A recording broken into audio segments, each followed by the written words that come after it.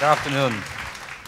This has been really an impressive series of talks, absolutely wonderful. And also impressive is the theme that we're experiencing, this push to talk.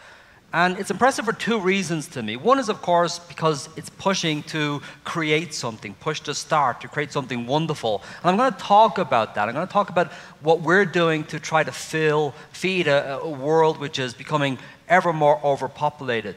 But one of the other reasons why this push to start really speaks to me, because it speaks about the individuality of people, this idea that everybody can get better than the position they were in previously. And we've heard a lot of revelations today about people coming from different backgrounds and having different starts. So what I want to talk about a little bit at the beginning is my background. So I was kicked out of school at the age of 15. I grew up in a poor part of the city in Dublin in Ireland. And my mother hates when I say we grew up in a poor background, but it's really true, and it's nothing to be ashamed of. In fact, Jamil really made this point beautifully earlier on. In fact, poverty can oftentimes be a gift. And so I got kicked out of school and I bummed around for about 4 years doing a whole series of jobs, and we'll hear about one of those later on. And then I always wanted to be a biologist, so I got into college and I got into the University of Glasgow. And that went well for a few years. Thank you very much. And that went well for a few years. But then I dropped out of university, and we just heard Chelsea talking about alcohol and problems that people have. And that was one of the problems I had, so I drank too much. And you guys, Penn State, have St. Paddy's Day, and you do that once a year on the weekend. That was pretty much every college day for me for about a year. And I did it extremely well. And I also had some mental health problems, and I also got into a lot of problems with the police and crime. And I eventually got back into college, and I'd have to say that, you know, people can and they get over these labels, which is important, but they also have a network. And I'd also take the opportunity to thank my wife, who's here in the audience, because it's really her who got me back into college and got me onto the straight and narrow. So thank you very much for doing that. So here I am as a professor in a university, maybe taking a different route to get here than other people. And now I'm going to talk to you about saving the world and getting more food. And one of the heroes of the story for me is this guy, Harry Evans. Harry Indiana Jones Evans. And I spent an awful lot of time traveling around the world with this guy. He's a world expert on diseases. And the reason he's called Indiana Jones, he's had a whole range of adventures. He's been shot at by Nicaraguan soldiers. He's been kidnapped by fishermen off the coast of the Galapagos. He's been driven around by the CIA in Colombia. He's been trying to control the drug traffic using plant diseases. And when I've been traveling with him, he's been telling me a lot about diseases, not of plants, but of ants that I study. So I work on this system called zombie ants. And inside this ant is biting a leaf, there are hundreds of thousands of fungal cells that are producing chemicals, very similar to LSD, because we actually get LSD from this group of fungi, and they're controlling the behavior of this ant to make it die on a particular place, just so that the fungus can reproduce. Turns out Harry did some work on this back in the 1970s, and that's the reason I went to speak with him and travel around the world. But his main job is as an expert on so we would work in rainforests around the world together, but his main job is as an expert on plant diseases. And here's Harry taking a picture of Phytophthora, which is crushing the chocolate industry in West Africa. This is a nasty disease. It's named after the Norse god Thor, because it literally gets into the plant and pummels those plants and reduces the ability of people to grow. Cocoa, the tree from which we get chocolate, evolved in South America, and it was then introduced into West Africa in the 1910s. And since then, West Africa has been the major source of chocolate. 80% of chocolate comes from that region. In addition to Phytophthora, there's another disease called swollen shoot virus, which gets in, and this is much more insidious. And I sort of liken this to the HIV of chocolate. It's not nasty in its rainforest trees, but when it gets into cocoa, it debilitates the trees very slowly. And both of these diseases together hamper the ability of people to grow enough chocolate. And the reason people are growing chocolate in West Africa is not because they eat it. They don't eat it at all. They grow it because you guys eat it. Because in West Africa, money literally grows on trees. It's a cash crop for them. but it's a very meager existence. So this farm I visited, you can see the cocoa beans drying out in the back, and in the front you can see the cassava chip. This is what people are eating, and the cocoa is something that they sell. And as much as 60 or 70%, and sometimes 100% of the crop each year is destroyed by these two diseases working together. And one of the problems that these farms have is there's not just one farmer. So in this house, there's 6 people living, a mother, a father, and a couple of 4 kids. And then there's on the tree, there's an ant colony. Remember, I study ants. There's 1 million ants inside this nest. And those guys are working 24 hours a day. What they're doing is traveling to the cocoa tree. And they're siphoning off all the good stuff that would normally go into producing more and better healthy beans. And they're using these insect partners, which are called mealybugs. Normally they would live in the rainforest, but we chopped that down and we planted cocoa farms. And the mealybugs are jumping onto the cocoa plant and injecting this virus. And this is the virus which is debilitating the crop. But then the ants go a little bit further, and they like to just build this little tent over the mealybugs to protect them, and they use soil. And inside the soil are the spores of this nasty organism, Phytophthora, that I mentioned. So what's a farmer to do? How is she going to increase the yield? And she'd really like to increase the yield because she'd like to send her kids to school. I like sending my kids to school, but she can't. And the reason she can't is she needs them to, oftentimes to work on the farm. And so if she had a little bit more cash flow, that's exactly what she'd do. So one of the ideas I think we can do is we can teach her how to recognize the ant trails which are debilitating her plants. Stop her seeing her farm and allow her to see those trails.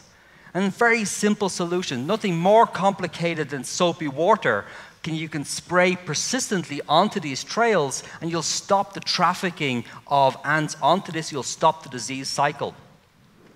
But frankly, I'm not here to save the chocolate industry. You guys will pay more for your chocolate eventually. It's gone up 42% in the last 18 months and it will go up even more. I'd like to see farmers having more resources, more money to spend, ability to send their kids to school. What I'm really focused on is staples, like cassava. And one of the reasons I'm focused on staples is because these are the food that people eat every day. So as an Irish person, it's kind of seared into your memory, this idea of the Irish potato famine 170 years ago. And when I was kicked out of school, one of the things I did was work on a farm in the west of Ireland, taking horses up into the field, Connemara ponies, and taking tourists. And what I often tell them stories of these fields. And what you can see in these parallel lines running up are the lazy beds. The Irish farmers used to heap up mounds of soil in which they would grow potatoes. The soil was so poor, they had to heap it up, put in some seaweed, try to increase the nutritional content. It was an unusual way to grow it. And we grew a lot of potatoes. And 9 million people survived on this, up until the point Phytophthora infestans, the same organism we talked about in West Africa, the infectious destroyer of plants, as is known. It came along and completely obliterated the crop, literally overnight. 1.2 million people starved a slow, miserable death. That's twice as many people as died in the Civil War here in the US. And then many, many more millions emigrated. So that's not nice. And you would think that maybe we've learned our lesson in the 170 years since. People in Sub Saharan Africa live on staples. It's not potatoes, it's cassava, still something they pull out of the ground. This guy's pulled some out of the ground, and it should be enormous, enough to feed a large family, but it's not. A virus has gotten in and debilitated the crop. But there's lots of people like Harry, you say, experts who've traveled over the world who know all of this, and surely what we're doing is training more of those, investing in more of those, but we're not. As an academy, as a scientist, what we're not doing is training people like him. Surely we should invest in hundreds of PhD students who would follow this guy around the world and learn from him in an apprentice model. But we don't. What we scientists are really motivated to do is get high impact papers in places like Nature, Science and Cell, bring in large grants to the university. We're not doing this fundamental stuff, neither here in the US nor in England or anywhere else on the planet. So how are we going to move forward? What are we going to do about this? So I was thinking maybe we could put Harry in a phone. Because all these farmers all over the world, they have really good phones. And phones are going to get better. And these are smartphones that we've heard about a number of times throughout the talk. You know, what was it, 1 million times the power of the processors that send man to the moon. And they're going to get better and better and better, as we heard about today. So let me introduce the next character in this story. This is Marcel Salathé, who's at Penn State. Marcel is an incredibly unique and interesting and somewhat crazy scientist who thinks differently about things. And I went to him and said, Marcel, could we use the phone to fundamentally transform the way agriculture is done? And he said, sure, of course we could. And he works on the web and thinks about these things. And so that's what we did. We had no idea really what we were doing. But in the last 2 years, we created something called PlantVillage.com. And we have people who really help, like Lindsay McNamee, who's a Scottish plant biologist. And I sort of think of her as the Robin Hood of plant diseases. She goes into university libraries like Penn State and literally robs from the rich and gives to the poor.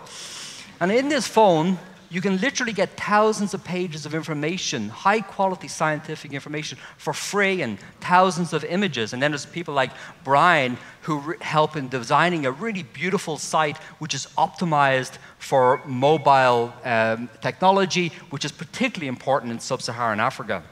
So how have we done? Making this free library available for people around the world. Well, we've done really well. In the first 2 years, we've had almost 1 million visitors, and it's just rapidly increasing. In the next couple of years, we're going to go to tens of millions, and really, it's billions of people on this planet every day are growing food. And these are the people we want to reach. And not just poor farmers in Africa or India, but people here in the US, people who feel they've been divorced from the food production industry. In the US today, less than 1% of the people are farmers. There are more people in prison in the US than there are practicing as farmers. But lots of you want to grow, lots of you want to be engaged. And so we have hundreds of thousands of people coming from the US community-supported agriculture, for example. So that's our idea, fundamentally transform the way that people access knowledge. But I mentioned about putting Harry in the phone. And we're going to go further. Now that we've built this largest publicly available free library in the world and the largest social network, we're going to go much, much further. We're not going to stop. We're actually trying to train the phone to recognize what the diseases are. We're trying to use computer vision and machine learning algorithms with people here at Penn State who can understand these things, and then eventually just the whole crowd, people who we can kind of crowdsource this ability to ideally recognize diseases in real time for farmers. And that's a bit of a difficult thing. You would think, you know, at this stage and in this moment in time, the world will be free of free and open access images. In order to train a computer to recognize a problem, you need to have lots of images that the computer can be trained with. Facebook does a really wonderful job because you all give your images for free to Facebook. So when it created an algorithm called DeepFace, it trained that algorithm on 4 million images from 4,000 users, which is why when you point your phone at somebody, it immediately recognizes what a face is.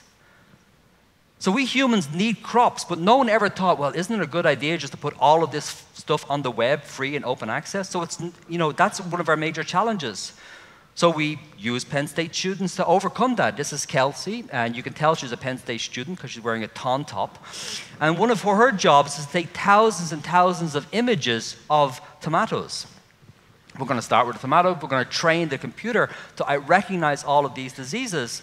And so we can then have an automate to take the human out of it. I would love if the government decided it was a great idea to train thousands of Harry Evanses. It's never going to happen. We're not moving in that direction.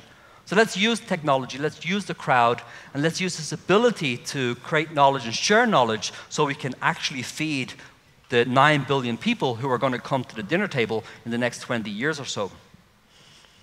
So I mentioned this cast of characters, people like Harry, Marcel, Lindsay, Brian, Kelsey, and then others that I haven't mentioned, like Xavier and Colin and Rebecca, people who are working on campus helping us find this. None of them, except for Lindsay, have a background in plant diseases.